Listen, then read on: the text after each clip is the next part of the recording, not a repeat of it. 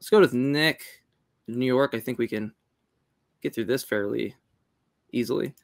Nick in New York, pronouns are he, him. Well, hey, yeah, what do you want to talk about, bud?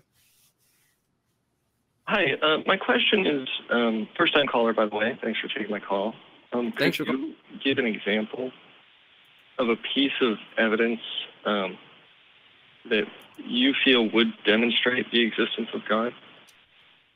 We have to be careful. If you're asking like demonstrate, like prove or something, I mean, I don't really know. I mean, a lot of people will come up with like, what if, you know, like the Hume kind of example, you arrange the stars in the sky, or like it will whisper in your ear in everybody's, you know, language that can hear it. I'm always like, well, you know, in those types of situations, I'd check the water supply to make sure there wasn't like a bunch of, you know, acid that was like dropped in it, or I'd get an fMRI and make sure. I'm pretty sure that the cards for those types of scenarios, like if I bet that that's going to happen tonight, the next night, I'm going to say that we don't live in a world where that's going to happen. So I'm really confident that that won't occur. What I will say, what will convince me that the proposition is more likely to be true than not, is for the same reasons that I think that God does not exist. So I take more of like a stronger claim. Like my view is that there are no gods. And my form of justification on that is comparing theoretical virtues. So like what I want to do is have the view that has the least amount of commitments, ontological commitments, axioms, undefined terms, ideological commitments, right? All of that, the less commitment that I get out of there, and the more that I can pump out explanatory heavy lifting and explain the data, that's the view I'm going to go with. And so from my perspective, something like a non-naturalism, naturalism, or an atheistic non-naturalism is more likely any type of theism. But I lean towards like a view called naturalism is the view that I think is probably the one that wins that battle. So so to answer your question directly, if somebody could show me that in fact theism was simpler and explains more data, or the data is explained equally, but it's a simpler view, metaphysical view, then I think that I'd have reason to think that it's like more likely true. I just don't think that that project's successful. I'm at probably like 1 minus epsilon in terms of confidence that God doesn't exist. When it comes to, yeah, go ahead.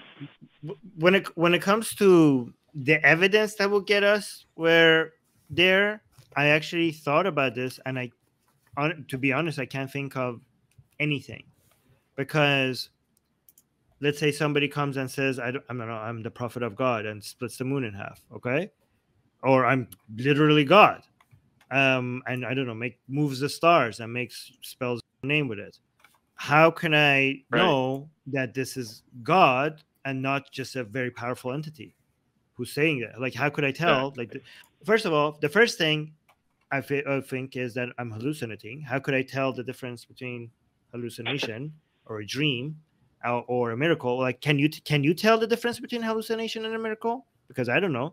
That would be my first explanation. But if there was a way to know that, okay, no, this is not hallucination, then I would, my second guess would be, well, why would somebody that has the power to move stars necessarily be this creator of the universe? How do I know? Why would somebody with the power to move stars necessarily be a truth teller? You know, it's one thing to move stars. Yeah, I mean, imagine if I died. Imagine if I died and I woke up and it's the afterlife and we're like being picked to go to heaven and hell. I still wouldn't know in that situation if there's a God. How do I know that this is not just an afterlife by a powerful entity that has like and even if that entity comes to me like, okay, let me bring you to beginning of time and show you that I made the universe, I was still like, well, you still have the power to make me see whatever you want. Like, if you have the power to move stars, maybe you also have the power to show me things that never happened, including you creating the universe. So I would not know. There's no way to show this to anybody. Yeah, it's kind of like if you know the omnibenevolence thing. Sorry, go ahead. No, you go. I'm interrupting you. I was just gonna. All I was chiming in was just to say it's like it's okay. Someone could say, "Hey, I'm an all good God," and all they'd have to show you is they did really good things up until that point. Then they can go off and do some horrible thing, and you wouldn't know it, right? So there's a lot of issues. But anyway, go ahead. Well, it's interesting that what you said there made me think of something that so you actually answered. I had a second part of the question, which is if you could provide an example of something that would demonstrate the existence of God, the deeper question is, how do you then demonstrate that that example would be universally persuasive to everyone, including yourself? I mean, it seems to be the case. That's a great question. That's a great question. But I also want to just quickly speak to something that was just said, which is, right, even if God showed you, how do you know he's just not making you? But there's implicit in that statement, you seem certain about the fact that you can't be certain.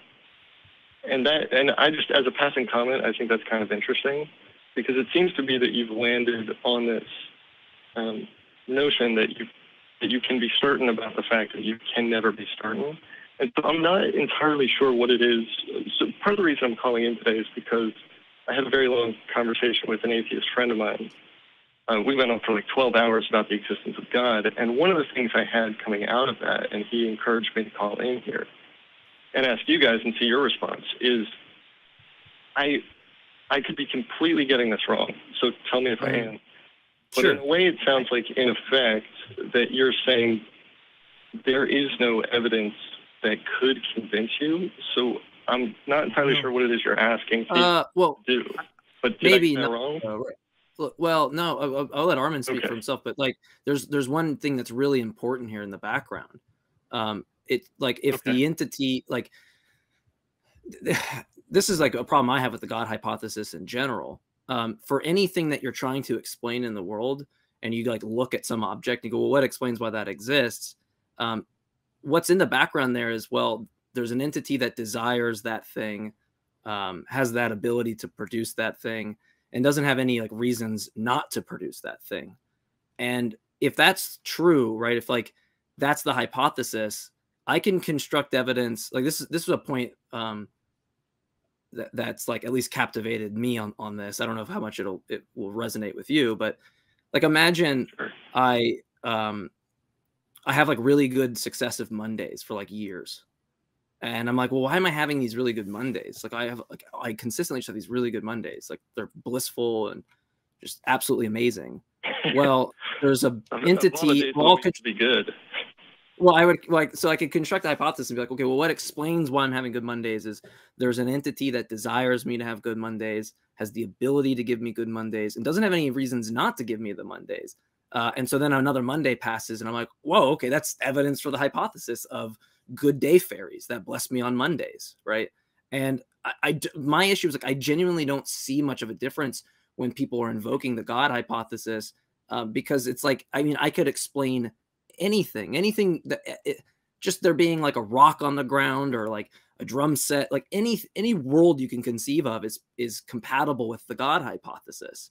And so it just doesn't seem like a very interesting hypothesis. It sounds more like an ad hoc type of reasoning of like, oh, well, what explains this? I can construct evidence pretty cheap. So I'm like skeptical on the evidence on what that is. Maybe there is evidence, but is it like weakly constructed, given the hypothesis, right? And so I'm not saying there isn't. I need to like have somebody kind of explain to me what the hypothesis is, and then for me to go through these like kind of virtue comparisons. That's how I'm going to be convinced, because I'm kind of with Armin. How am I going to know that this isn't some gap in my knowledge or scientific knowledge? Maybe I can think it's likely to be a God. I don't know. One method I think, and this will answer what you're saying, how can you get everybody universally on board, is I'm just going to ask people, do you think that the view that is going to win out of all of our views, our best views, is going to be the view that makes least amount of commitments and explains all the data, right? We like don't, if I say one cat knocked over the marble and you say 10,000 cats knocked over the marble, like clearly that amount of commitments is unnecessary to explain the data.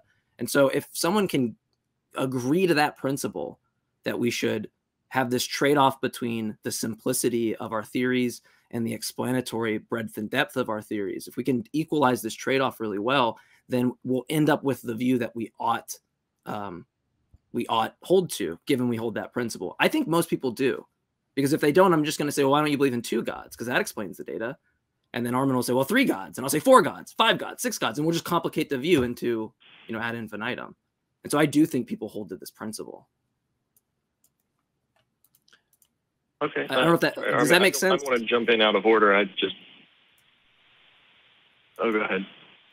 Oh, I was just asking, does that make sense? I know I went on a tangent, but I believe I tracked a little bit with what you were saying. Yes, I got a little confused there, but I don't think that's because you were confusing. I think it's just as my mind was working as I was listening to you, and so I may need to iron that one out a little bit. I think all I meant by universally persuasive earlier, and I don't know if this is a response to what you just said, is that it seems to me to be the case that there are no worldviews that I'm aware of that rest their truth claims, including atheism, including, evolution, something like that, would never rest its truth claim on the fact that it was universally persuasive, because not everybody believes atheism, not everybody believes, evolution. I mean, there are people who think the world is flat. Like, obviously, no one. I just meant like a universal principle that we can agree upon. I mean, I'm not saying universally persuasive. Oh, okay. Yeah. Because I'm just going to point out that I think what you were saying. Yeah, I'm just using like an abductive method on what's most likely, because the view that I'm holding is deductive arguments for God existing is just never going to convince the atheist, right? It's going to, one of the premises is going to assume something that they already don't accept. And likewise, me giving an argument why God doesn't exist to a theist, they're probably not going to be convinced by that argument. They're going to say, well, what's the argument for premise 2 in that argument? And then we'll get like inception of arguments, right? It doesn't seem like we'll ever battle that. All I'm saying is that it seems that like we can construct evidence, we can underdetermine the hypotheses and be like, well, this is consistent with theism and this is consistent with naturalism.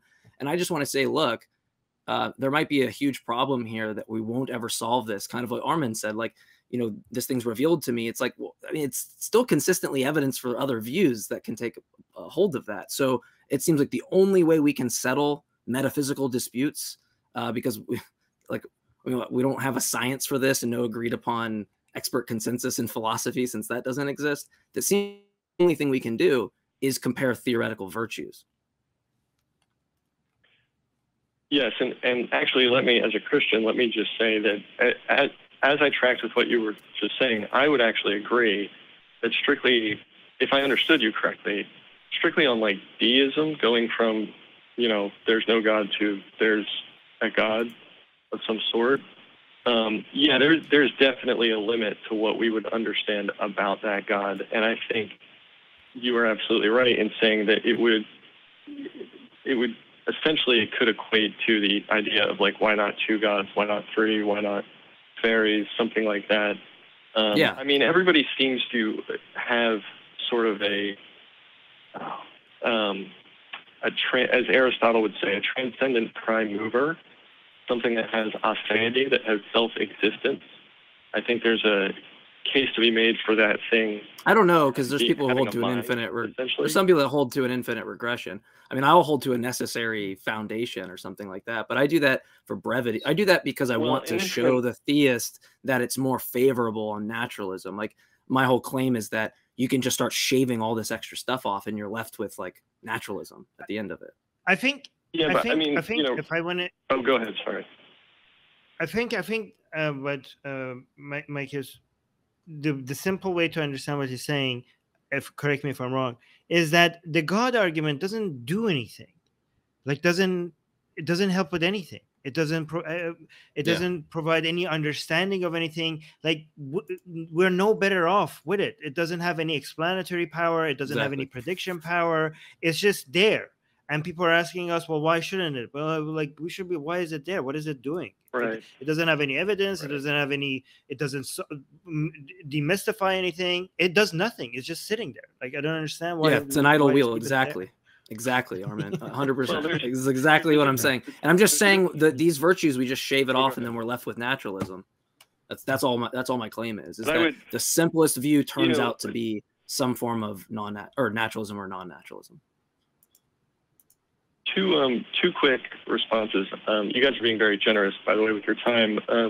But I would just say on the infinite regression part, I would disagree with that, just because I actually think that argument can be dismissed fairly easily, because a truly infinite regression, we would never begin to exist, because there would be an infinite amount of time prior to when we showed up. And so we would never actually, would actually never come to pass. That's not true. That's not true. If you look at, okay, do you know why on a graph, like if you draw the y is equal x graph, you understand that the point 1 and 1, x is equal 1 and y equal 1 exists, even though there's infinite before it and infinite after it. It does exist.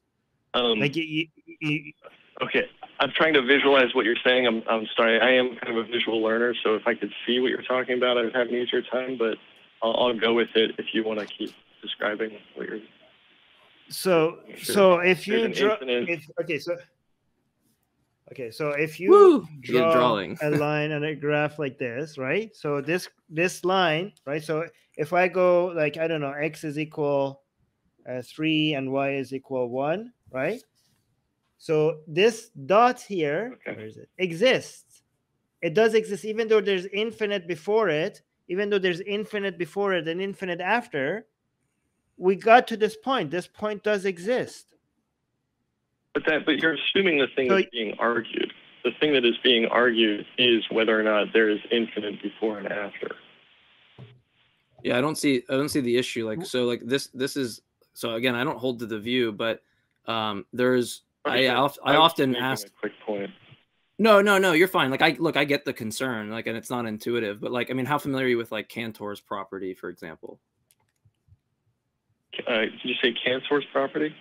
Yeah. I'm not very familiar with that. Yeah, so like there's a lot of weird stuff.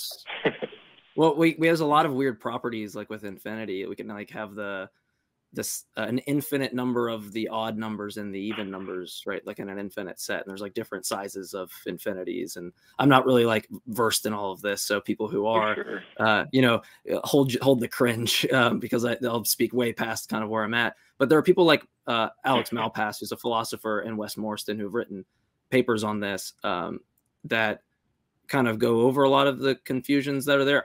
My concern is like, I don't hold to an infinite past for the same kind of thing I said earlier. It's, for me, infinitely more complicated of a theory in a sense to me. So I don't hold the view. I think that's a scientific question. So I'm reserving my judgment really on that, but I'm happy to plant my flag that there's a beginning for the sake of a conversation with a theist.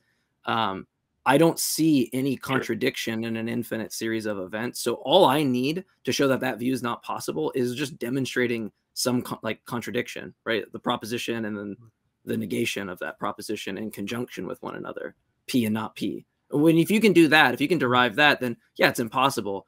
But I've gone through these conversations for years and no one ever delivers that. The last question's like, well, will the sniper take a shot in this example, which is a very common Muslim one. But it's like, you're supposed to be the one showing why it's impossible, right? Not me explaining why I think it's possible. Delivers what specifically? Contradiction. Oh, you're talking about the burden of proof.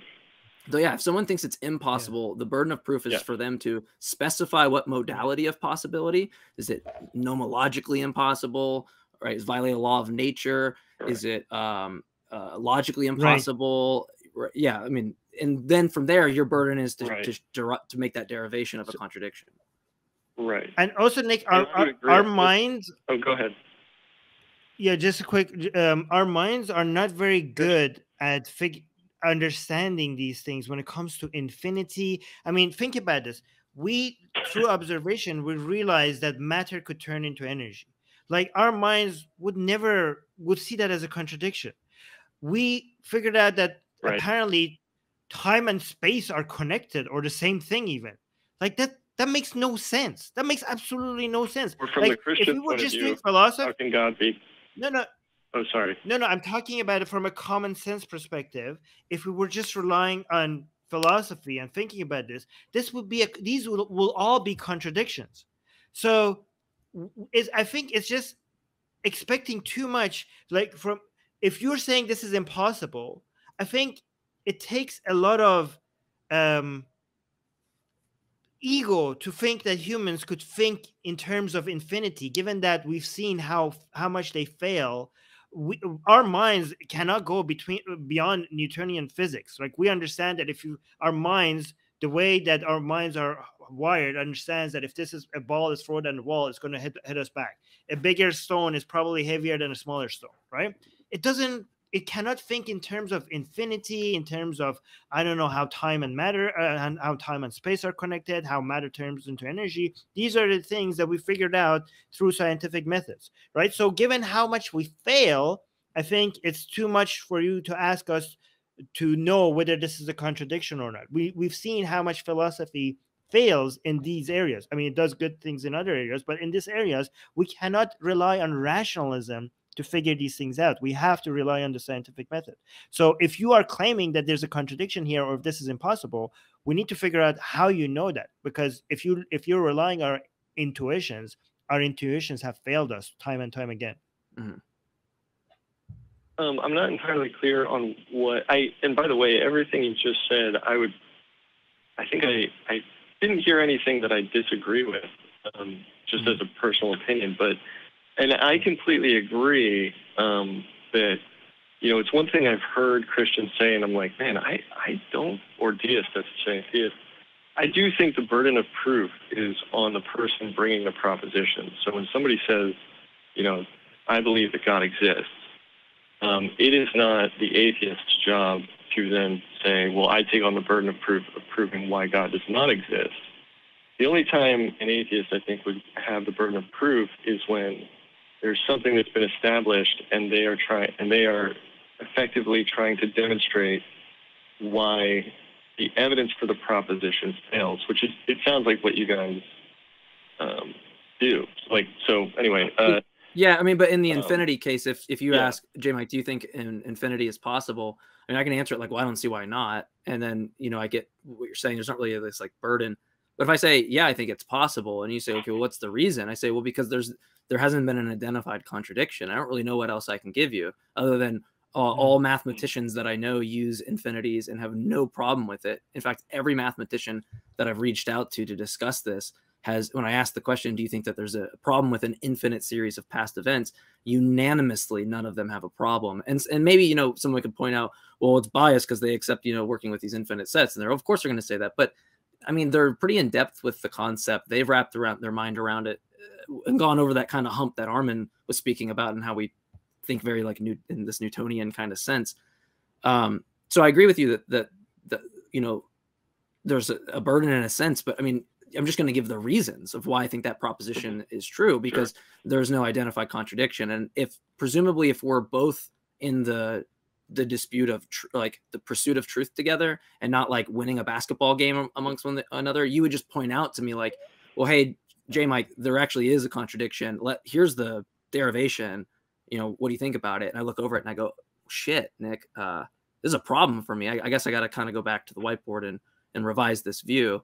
And we make progress in the conversation. But I don't know that there's much someone in that situation can really do other than just say, look, I'm not convinced that there's a contradiction. And I think there's more reason to suggest that there isn't one or any problem with it. But one thing I wanted to point out real quick to you, though, is that if you have a problem, this is why I suggest Malpass and Morriston on this, is that there's no asymmetry between a past series of events and a future endless series of events. And so at least that's the claim in the paper, and the claim that I tend to agree with. And if an actual infinite is impossible, and we're talking about an infinite series of past events, then when Jesus offers you eternal life or you live in heaven, I mean, is that not an actual infinity? I mean, to me, it seems that you just have a direct symmetry between the two, and so we should have never made that move in the first place.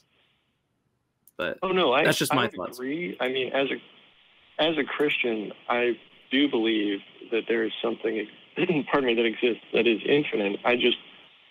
My belief is that is God, which is what explains both a past, quote unquote, past infinity and a future infinity, or what in a Christian parlance it would be eternity. That explains where the concept. Sure, but then you would understand why an atheist who says God doesn't exist, and they ask you why, you say, because I believe that there's a past infinite series of events, so there couldn't have been a mind that exists alone that creates the external world, right? Because that would be a point at which there's no prior moment or prior. Well, be careful with time. Be careful with time, since if you you might think God's timeless. Also, so an ontological priority, right? There's not something ontologically prior to him. Also, the infinite regress thing now. Of the go ahead. No, the infinite regress is just being passed to the God now, because we said like we can't. A lot of theists, they say, oh, we need God because we can't have infinite regress. I'm like, okay, how do you solve infinite regress with God? Like, well, how long God existed? Like, oh, well, infinity. Like, okay, now you just passed on the infinite regress problem from creation to God. And like, okay, why can't God doesn't have that problem? Like, oh, because God is special. Like, well, how do you know the universe is not special? Maybe the thing that you thought it was special about God that can have infinite regress is now true about the universe. You know, it doesn't. Right. And yeah, there's what exactly. Yeah, it's special pleading. Yeah. No, you put your finger on it. It's the only, in my understanding, the only argument that's happening is the nature of the thing that's infinite, not whether or not an infinite exists. It seems to be the case that everybody is landing on the same page. It's just a question of what is the nature of that infinity. Is it a personal, supernatural, transcendent mind, spirit, or is it, I don't have a word for it, inert, trying to find a better word than like lifeless, but effectively something without a conscience. Anyway. I mean, why would you add conscious? It doesn't make any sense. It's just, I mean, adding conscious to all of this is just needlessly making everything more complicated. Do you understand how complicated and it's just out of nowhere? You know, we're trying to come up with the most simple explanation for why things. Yeah. What's that? What's I would say that's an assertion. If you, let me try to think about how to articulate this concisely. And basically, can you demonstrate to me the idea that consciousness is necessarily a complex thing? In other words, I can think of God as actually being simple. It doesn't necessarily have to be. Consciousness doesn't necessarily equate to complexity. So if I were to turn around and demonstrate why it needs to be complex. Because if you need to explain to me how did you brought up consciousness into this whole formula, then you will be, the way to explain that is a lot more difficult than many other theories. Sure. Yeah. Well, I would say the fact that space-time, our understanding of space-time as having itself a definitive point in the past, i.e. the Big Bang, some people call it, that the nature of the thing that set that in motion, that we know of, that we're aware of, there are basically two things that transcend the material that we're aware of that can set things in motion. That transcend. One is numbers. One is the idea of abstract numbers. The other is consciousness, is a mind. And so the fact that our space-time continuum came into existence, i.e. it translated from... Wait, where are you getting this from? Things that could set other things in motion is either numbers or like, what does that even mean? No, you're right. I misspoke there. I tried to correct myself. Numbers can't send something in motion. What I meant is the two things that we're aware of that transcends the material would be like numbers as an abstract concept. Why does it have to transcend the material? Okay. What does that even mean? It just begs the question against the nominalist, right? Nominalists precisely deny that numbers are abstract, right? So like to say that, it would just, like the nominalist, say I'm a nominalist, I'm just gonna be like, perk my ears, like, what the fuck? Like, well, you're just begging the question against my view, right? Like numbers are conceptual. What are you talking about, right? Like they're not abstract floating things or whatever. Like if that was the view that I held, you would just be begging the question against the view, right? You'd have to give an argument to show to that person. This is why I was kind of saying we have this inception of arguments with all this metaphysical baggage, right? Like that as an example, you brought in numbers and consciousness and question against an identity theorist, right? Who thinks that the brain just is mind, right? There really is no mind. It's just a shorthand word we use for like neural correlates or axons, neurons, however the brain works, right? I mean, ask Shannon Q because I'm sure she knows a lot better than me. but right, like all of that's going to be assumed interesting. and all that stuff's going to be assumed under your metaphysical theory that you already have. That's why I'm saying these theories come first, and then you start arguing for them, or start like usually providing evidence in these cases in this philosophical sense. And no one like Armin or myself, you know, if we're an identity theorist, would accept anything like about consciousness that you have to offer, or especially like we're just going to deny that you can have a disembodied mind, right? Like in order to have you can have a mind if and only if there's a physical substrate. I think that's something that me and Armin, I don't speak for Armin, but I think we probably both hold to that view, and you would just be kind of assuming the falsity of our view, right? Or even when you just say trans, even when you say trans, even when you just say transcend the material, you're already assuming things. You're assuming that there's such a thing. There's such a thing. Maybe like you have to show that there could existence is it even possible beyond material. So you already have this worldview, and you're pre-assuming things, and you're building upon it. And note, and I'm sorry to cut you, Nick. Right. I just want to. Right. I'm sorry. I've cut you off like several times. This is so important. This is why I want to stress this method of why I'm saying I think naturalism is more likely true, or that God doesn't exist. Because notice the things that you have put onto the table to explain things: numbers being abstract, minds not just being physical, there being a transcendent realm, a divine realm, gods. None of that plays any, like, we don't need any of that to have any explanatory heavy lifting in our view. So like we're looking at all of these idle wheels that are going like, this isn't necessary to explain the data. Maybe someone could show that it is. I'm not convinced that it is, but I have less ontological commitments, less axioms that I'm basing things off of, less predicates, right? You're no more or less committed to a primitive notion of electrons the same way that I am. We're both committed to these. It's not like you can just say God exists and then do the derivation to electrons or something like that, right? We're no more or less committed to these things in the natural world and the terms that we use to describe them, no more or less than each other. But you add more predicates, you add more axioms, you add more ontology. And then I'm just looking at, like, me and Armin are getting on the plane, and we're looking back at you, and it just looks like TSA stopped you. It's like, your bag's too full. Like, you don't need all this for your trip, right? That's kind of why I'm saying we could be rationally justified to say God does not exist, given that it's a more virtuous theory and the simpler theory. And I want to point that out, that the reason why I point that out is when you brought all that stuff up, you're adding all of this stuff that I'm going, it's giving me more reason to think that my view is more virtuous than I thought before. You are right. Absolutely. And I'm glad you pointed it out. I did not earn it. I started making assertions that I had not taken the time to earn. And I could point one thing out that, sorry, you just said so much, and I'm trying to... Oh, that's my bad, Nick. And let me apologize to you. I'm sorry. Oh, it's okay. Yeah. It's all right, dude. I was so nervous calling in, and you guys are fantastic. It's like great to talk to you guys. Oh, you're awesome too. I enjoy this conversation a lot. You're very honest, Nick. I wanna congratulate you on that. The level of honesty that you have when it comes about the things that you're not certain about, how willing you are to listen to us, how unsure, skeptical you are about your positions, and how I mean, there's not that many people, either theist or atheists, that are this open to accepting that maybe they made a mistake here. So I just want to congratulate you on that.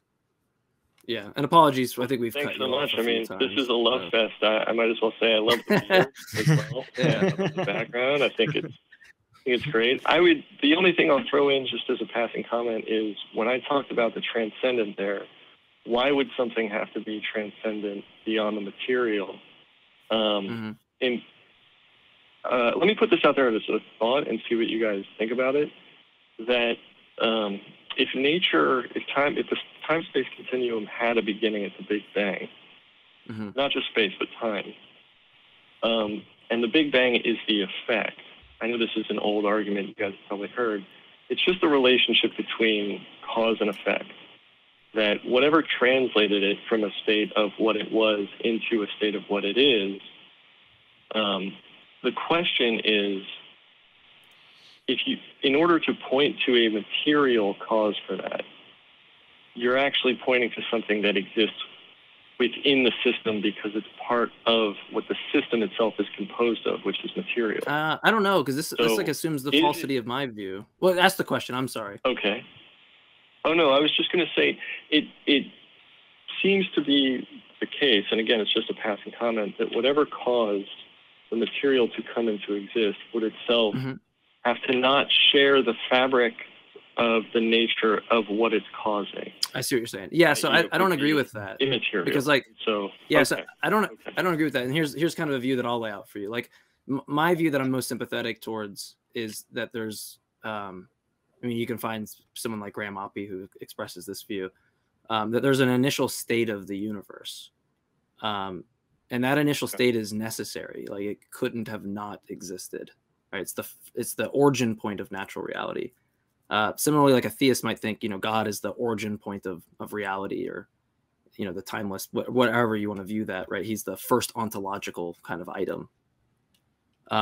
In my view, I don't really see why I would have to appeal to anything like immaterial if the initial state that's metaphysically necessary, that has to exist, right? Why does the initial state exist? Because it's necessary. It's going to be a natural cause or a natural thing that has dispositions to unfold. Maybe it's a chancy event, an indeterminate event, and that unfolds. Maybe it's strict determinism, or just necessitarianism. Everything is necessary. There's only one way the world could be. Right. But I don't see any issue on why, like, what the contradiction. I guess this would be the thing I'd ask, so someone could get me out of the view. I'd say, well, what's the contradiction in this postulate of an initial state that's natural, that exists of necessity? I don't see a contradiction at all. If someone could point that out, that'd be great. But it's also a reason why when someone brings the kalam to me, I'm not going to accept the first premise, because it's like everything that begins to exist has a cause. In my view, all non-initial items that begin to exist have a cause. But the initial item, right, the first thing, the beginning, the first moment of time, that's the beginning of natural reality, but it has no cause, right? It's just exists of metaphysical necessity. The same way that a theist is like, well, God exists of necessity, but there's no cause of God.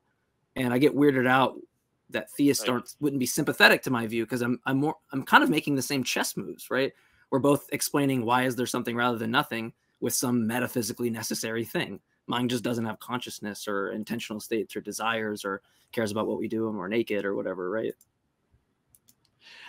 I also think that maybe you're I also think that you might be asking too much of our brain when it comes to thinking about the initial state of the universe and stuff like that, right? Because given how our minds were not hardwired for thinking about those conditions, those where the laws of physics are beyond the Newtonian, beyond the thing that our Newtonian mind could make sense of, I would expect, like, people are trying to make sense of those conditions, but I would expect the answer to be something that actually doesn't make sense, just like other new things that we have discovered through modern physics. So if it's actually something that, I get that, I get how that the initial, somebody explained, like, if eventually the answer comes to be something that I could understand, I would be suspicious. I would like, I would bet that it would be something that would blow my mind. I would like, yeah, this doesn't make absolutely no sense. So the fact that a lot of theists are trying to figure out, talk about the initial state of the universe and using rationality to figure out what would make sense, I think it comes with this assumption that it has to make sense to the human mind, where the more likely scenario would be, for me at least, the answer would be something that will actually not make rational sense to us, because our brains were not designed to understand. I mean, and I say designed in a metaphorical sense, designed to understand those types of those conditions. Do you know what I'm trying to say here? Does that make sense? Yeah, and no, Nick, after you respond, Nick, we'll have to. I'm sorry to cut you off. I just want to put this here. Of course. Go ahead and respond. After this, we'll have to move on. I wanted to give you a lot of time. We've had like 30 minutes on the call, but go ahead and please respond, and that way we can move to one last caller. I've really enjoyed the conversation, though. But yeah, please continue. Me too, and I'm looking forward to calling back sometime and maybe discussing further. But just to button it, I think the 2 points that you both just made were absolutely spot on. I think the nature of the disagreement is just over the nature of what the infinite is, if I'm understanding what you said. And I would say either, whether that thing is a transcendent spiritual God or not, absolutely, Armin, it is, there are limitations to, I mean, I struggle to do Rosetta Stone Spanish. Like, there's going to be limitations to what I can understand about the nature of reality at its first conception or its first point. So yeah, great conversation. Thank you guys so much for your time. Wish you all the best. Sure. I'll say God bless because I'm a Christian, and take care. Sure. Well, and Nick, I'll leave you with this one last thing, just kind of on the comparison thing. Notice in the view that you agree with that, like God creates an initial state more than likely, what the universe ends up being, and I think that there's an initial state of necessity.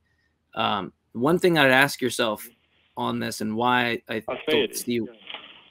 Well, here's the thing I want to ask you. Yeah, I mean, I understand that aseity is important to you, but if the initial state under your view is contingent, right, meaning that God didn't necessarily have to create that state, he could have created any other state, a state that just produces marbles, or a state that just produces chairs or whatever.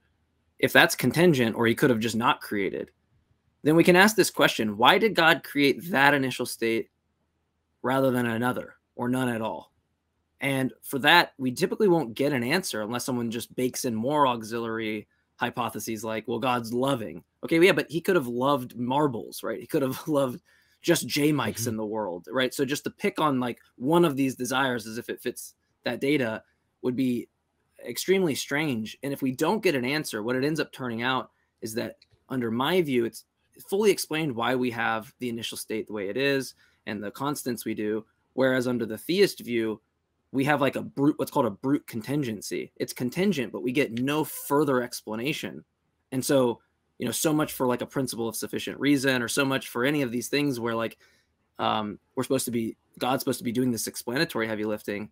It just turns out that he's not. And so we should just posit something that's simpler that explains all the data, and that's to shave off the God hypothesis. But sorry, I'll let you get going. I just wanted to bring that full circle. If you want to watch that call back on why this method is important to me, because I think it's like glaringly obvious in these conversations how much is packed in to the view that I don't have any need for. But again, Nick, we appreciate you. Great call. Hopefully I run into you online somewhere in some debate thing or something in community, and we can continue the conversation. That'd be great.